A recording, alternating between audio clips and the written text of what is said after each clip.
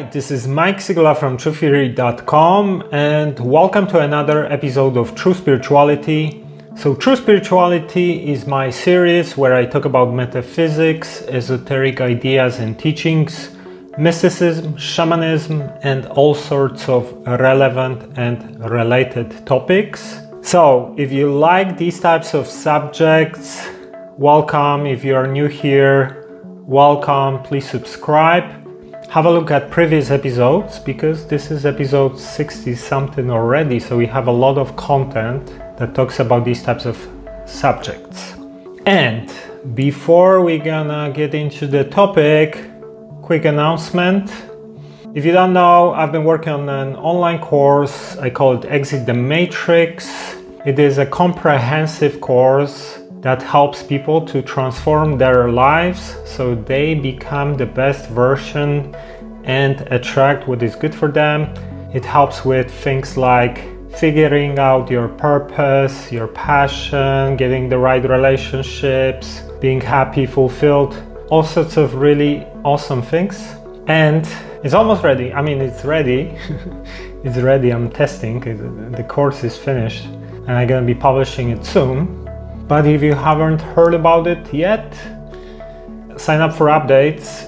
Go to truetheory.com/academy, or maybe by the time you're gonna watch the video, the course is gonna be live there already. So check out truetheory.com/academy. And now let's talk about the topic. So what are the consequences, spiritual, metaphysical consequences of open relationships, casual intimacy, and things like that?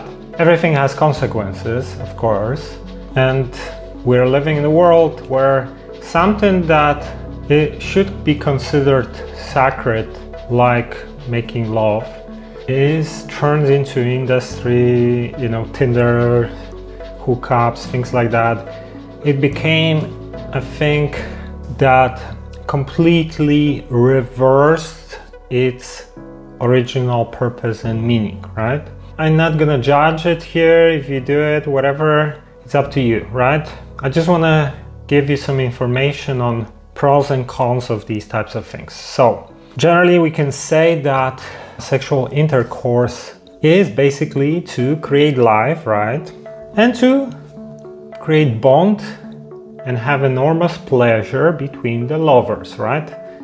These are the purposes. So what I'm gonna share with you comes from not only researching these things, but also my own experiences. So first I wanna talk about soul fragmentation. So every time there is an intercourse, the auras of the lovers unite and there is an energy exchange between them. And this creates sexual cords, sometimes called etheric cords, sometimes called soul ties as well, and soul fragmentation, right? So what happens is that part of your field is connected with the field of your partner and there is a bond. And the more partners you have, the more of these cords you have, right? This is the idea. Now we have these cords also with our mothers because you came from the womb, so you have that connection. So a couple of things. First of all, there is a method called soul retrieval, for example, which apparently tries to cut these cords, right? Because what happens is that if you have these connections, especially the more partners you've had, the more of them you're gonna have, you're gonna affect each other, right? So for example, you might pick some energies from one of your ex-partners. He's gonna be a messy guy, a lot of drama, a lot of mess in his head. Sometimes you're gonna feel moody, whatever. You might be picking that from this partner. Obviously, there are all sorts of things like that, but I know people who are sensitive and who can feel these things and they can pick these types of things from others. So this is one consequence, right? That basically the more partners you had, and depends on these partners, how clean they are energetically, that might affect you. And sometimes it's just gonna affect you more, sometimes less. Sometimes you're not gonna be able to connect these things, sometimes not gonna be very obvious. So what can be done, there is this method called soul retrieval. I've done it this year actually. So let me tell you a little bit about how it looked for me. So I was doing some other session. This guy was actually doing soul retrieval. He proposed that to me, and we started talking about my past partners, things like that. And he said, okay, I can feel something with your mom, you know, she might be affecting you through this, right? What we said, you are connected with your mom as well because you came from the womb, right, of your mother. And he said, yes, she's like worrying and things like that. And I didn't tell him anything about my mom, right? And this is exactly what my mom tends to do. She tends to worry about me, right? I don't know, this is my mom. For years she's been doing that. I always tell her, come on, nothing ever happens. But what he explained to me is that because of that, and because we have this connection, this cord, that affects me, right? So when she's worrying about me, that sends me energy, negative energy or something like that. And he didn't know anything about my mom, and he hit the nail because that's what she does, right? So that's a pretty good indication that he seems to be a decent psychic. So he did the session, wasn't like very complicated or anything, and I can't really tell you much if it worked or not. All I know that when he finished, my energy level spiked a little bit, so my eyes got cleared, like, you know, I definitely felt like a little energy spike exactly in the moment when he finished. So seems to be working. I can't really tell you much about it because there are so many forces that might affect your mood. You might be thinking, oh, maybe this is my ex-partner, maybe it's something else, you know, but this is what's apparently happening here. So this is one thing, right? Soul retrieval, soul fragmentation. The more of partners you've had, the more you are connected with all of these people, right? And the more you might be picking what's going on in their lives, for example. So something to think about. Okay, so now second very important thing about the topic. So the difference between intercourse with someone you love, right, when there is a bond and true love, versus casual intercourse, let's say. What's the difference? First of all, if there is love, what happens is that you love each other, right? Your heart chakra generates love energy. The partner is polarized in an opposite way. So, you know, male energy is dominant, is plus, female is minus, is receptive. There is an energy exchange, right? Especially when you have orgasm. And when there is love and a true attraction, this creates an aura around you, right? The energy of love creates a protection around you, right? You both generate it, right? In such scenario, it is unlikely to have any kind of influences from any kind of external forces, let's say negative entities or any negative energies. When there is the opposite, right? So casual, one-night stands, open, etc., just for the sake of pleasure, there's no love, right? So there is no protection. And typically that invites negative entities. And what happens is that they want to use the person to gain food, right? It's energy for them, right? So how do I know this stuff? Let me give you a couple of examples. So first thing, I'm not gonna say I was always a good boy. I wasn't a good boy many times in my life. And especially when I was younger, I used to party a lot, do all sorts of stuff like that, and sometimes had one-night stands, these types of things. Over the last couple of years, it changed. I became very much aware of these things and started like really respecting myself and you know, what I do and things like that. But 10 plus years ago, wasn't like that. So what happened was that in 2011, I got into a relationship with turned out to be a twin flame, and she's very psychic. She's very good psychic, one of the best ones I've seen in my life. So because of that, because of my past, because I used to do a lot of partying, drugs, you know, these types of things, and casual, that attracts entities, negative entities, this type of behavior, right? So what happened was that in 2011 and 12 we were living in a house together with some other people, and there was someone from my family as well who was also doing similar things. And you know, she started picking entities from us. She said like we attract them, and she's very sensitive, she's a psychic, so she can see them, they attack her, things like that. So she couldn't stand around me and the other person. The other person also had you know, issues with drugs at that time, and one time this person overdosed, and we came to the bathroom, me and my partner at that time, who is a psychic, and she said she saw two shadow beings jumping and feeding off him, right? This is what they feed off. They feed off low vibrational stuff, basically everything from alcohol, drugs, to sexual energy, but specific type of sexual energy, not every type of sexual energy. So sexual energy, when it's done through love, no, stay away from that. When it's done through other means, yeah.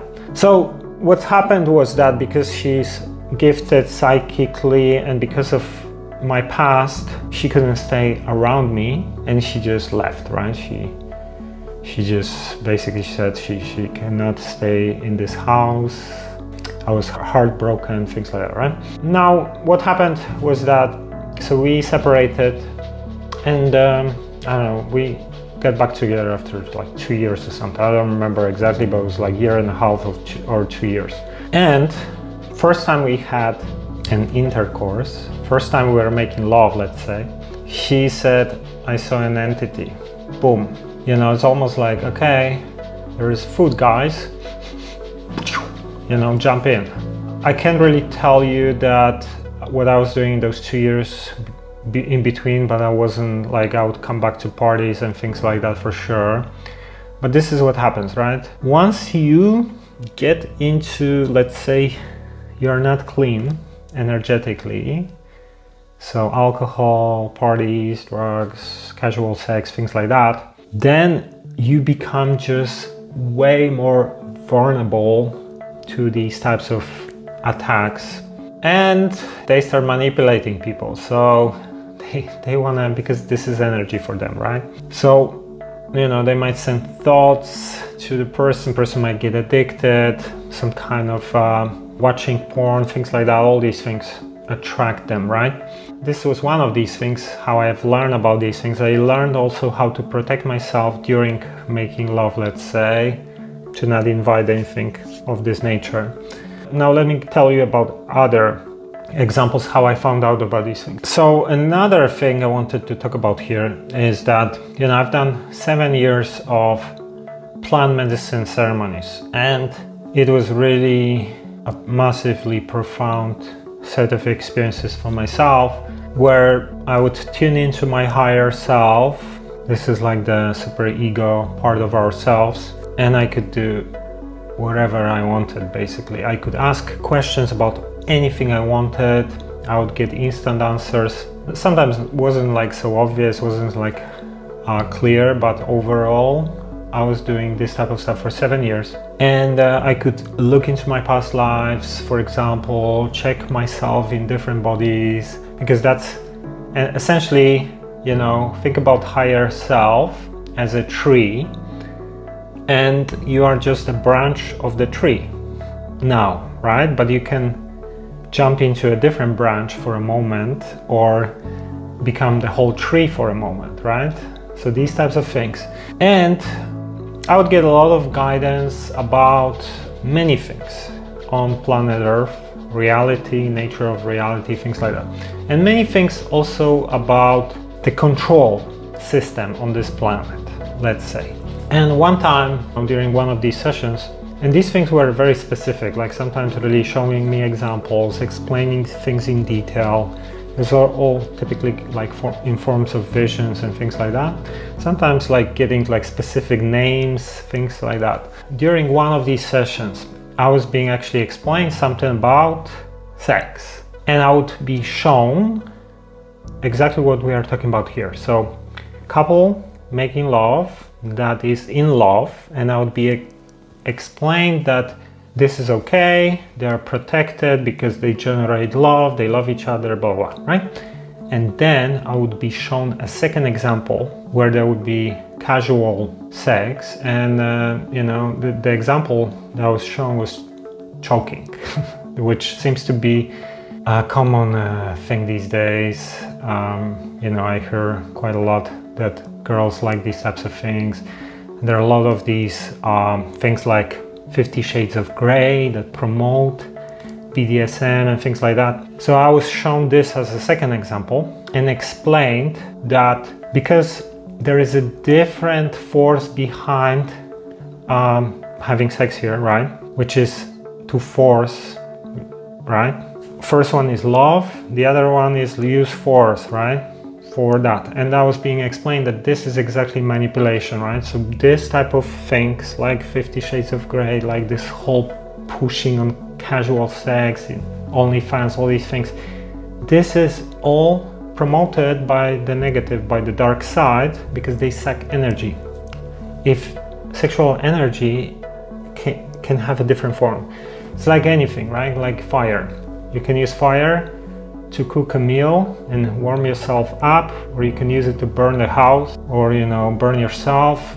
Everything can be used in both ways. So sexual energy is one of the most powerful energies in existence. Orgasm creates new life, right? This is one of the most powerful things, but it can be used in different types of for good or for bad. And basically this was explained to me during one of my sessions, that these types of things like BDSM are, with this specific example, are just a manipulation of the dark side. I'm not gonna be naming them, to harvest sexual energy. So these are some of the consequences. You know, if you look at the whole porn industry, OnlyFans, if you look at people who are behind these industries, right? They try to normalize these things. Movies like 50 Shades of Grey, trying to make it cool, normal, to attract people to these types of things. This is what it is. I'm not gonna say you should do this or you should do that. All I'm saying here, keep in mind that next time you sleep with someone who you are not in love with, there might be consequences to these things. And it's more than just temporary fun and that's it. There is more to these things. So let me know what you think about it. If you have any comments, let me know. I'm not saying you gotta believe me, whatever. Think about these things as philosophies. Research them yourself more. And remember, I do coaching one-on-one. I help people with their spiritual development, personal development. Go to truetheory.com/coaching, send me a message, and I do quick initial consultation free of charge. And check out truetheory.com/academy for the Exit the Matrix online course. So thanks for watching another episode of True Spirituality. Until next time.